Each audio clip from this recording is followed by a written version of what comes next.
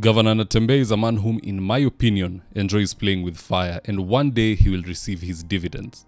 In this video, I want us to discuss why Kenya Kwanza will turn on George Natembeya after the 2027 elections, because the shocking thing here is that he thinks he's safe, but he's not. And before we get into that, if you're here for the first time, please go on and hit the subscribe button. And if you're watching from a different platform, just head on over to YouTube, search for David Wafula, hit the subscribe button, and you're going to be getting a ton of content of this nature. If politics is something you're passionate about, this is definitely the one channel that you really need to subscribe to. Now, the first reason why I believe Natembeya's goose is going to be cooked after 2027 elections is because Raila Odinga had an ODM candidate in Trans Nzoia County called Moses. And he told Moses to stand down for George Natembeya of DAPK party. In fact, he's the image of the ODM candidate handing over to Natembeya on stage under Raila's oversight. Now, once Natembeya became governor, he betrayed Raila. He boycotted all Azimio meetings and never attended even one maandamano. Today, Raila is slowly sneaking into government like he usually does, and if there is one thing we know about Raila, he never forgets his enemies.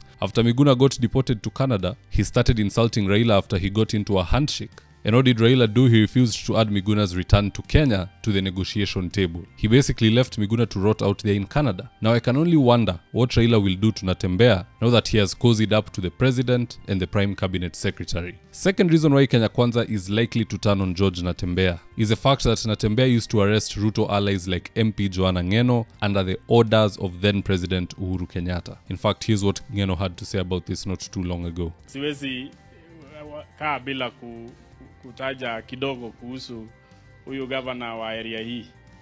Nilikuwa natarajia tukutane na yeye kwa mali nyingine ambayo sio kanisa, kwa sababu huyu jamaa alinitesa sana. Huyu mtu wenu huyu aidhuru ipo siku tumekutana tu kwa kanisa, lakini kwa sababu bishop alikuwa amesema tusalamiane ile ya mapenzi, aidhuru ipo siku yako. Huyu jamaa alinifunga mara sijui 9 huko Narok. Kuna hata ya mwisho aliniweka kwa Langrusa na ilikuwa usiku na ilikuwa inanyesha na hakukuwa na hema kwa hiyo Langrusa. Nilipofikishwa Nakuru saa 10 asubuhi, askari karibu alia akaniuliza bado uko hai? Nikamwambia mimi niko hai. Mimi bado ndaishi mpaka nione hii serikali ya Ruto imepita. Kwa hivyo Natembeya, wewe siku yako itakuja. Asanteni Mungu.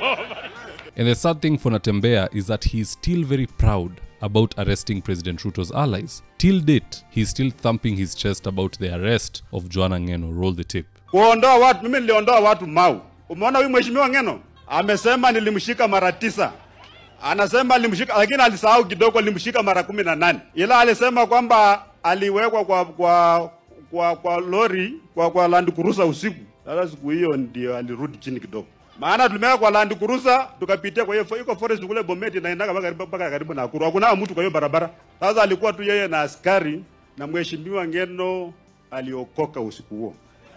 Ile maombi ambayo alitoa na kusema hata hii siasa atawacha, kama atakufa awache bibi, kama atafanya bibi.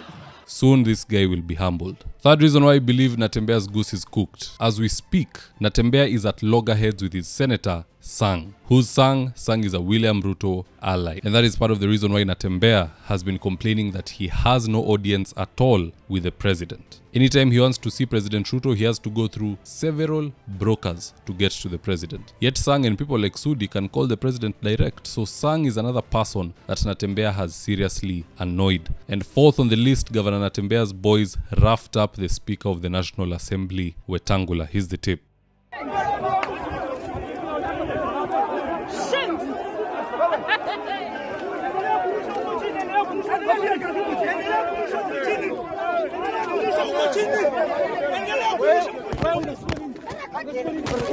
Wetangula has since kept quiet, but trust me, he hasn't forgotten. After 2027, this man will begin paying for his arrogance. You know, the problem with Natembeya is that he thinks the president, the deputy president, the prime cabinet secretary, and CS Kindiki are pleased when they see the Speaker of the National Assembly getting roughed up by his boys in Trans Nzoia County. You know, for now they are kind of tolerating his behavior because they need him. Politicians are very tactical. They will tolerate you for as long as they need you. Look at Uhuru Kenyatta. How many people betrayed him? They were with him until they no longer needed him. They jumped onto William Ruto's camp. After Ruto exits politics, there will be others who will jump from his team to Rigath's team or Mudavadi's team or Kalonzo's, whoever is going to win. That is how politicians are. So the only reason they are keeping Natembeya close to them, Chris Wamalo has left, is slated to become a CAS, and so they need Natembeya to deliver the vote of Trans Nzoia County. After 2027 is when they will no longer need him, and is when he'll start atoning for his sins. Trust you me, you cannot attack the Speaker of the National Assembly, and even worse, everyone in the country is quiet. The President has not commented, the DP, the Prime Cabinet Secretary, CS Kithure Kindiki, they are all quiet. They are just waiting after elections. So this guy, in my opinion, is not very wise. You cannot betray Raila and come and start attacking people in Kenya Kwanza. Where will you have your footing? In politics, you need to have a foundation. Where will you have your footing? If you want to play independent politics, whereby you're not in Kenya Kwanza, you're not in Azimio, that's fine, but it requires you not to be an aggressor. You cannot become an aggressor towards Azimio, an aggressor towards Kenya Kwanza. Who will help you when your day comes? We saw how Sonko was manhandled in Nairobi by the Uhuru Kenyatta administration. So we know that the national government has the power to humble any governor anywhere. This is very dangerous politics from Natembeya, and I wish he would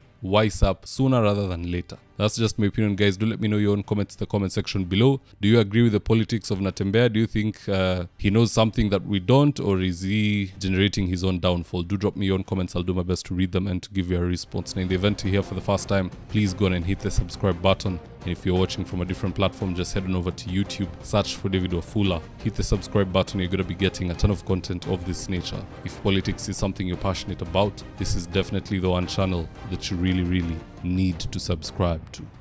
Alright guys, adios.